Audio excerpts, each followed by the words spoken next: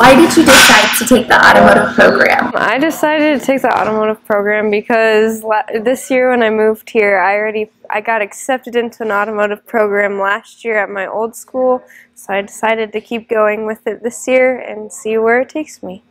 You're doing an externship next year. How will that help prepare you for your... Right now I'm working at an oil changing place, so as of right now that gave me a lot of time under my belt just for college, and then that'll also give me a lot more information to help me with college for next October. And what do you want to do after high school? I want to be an automotive high performance technician.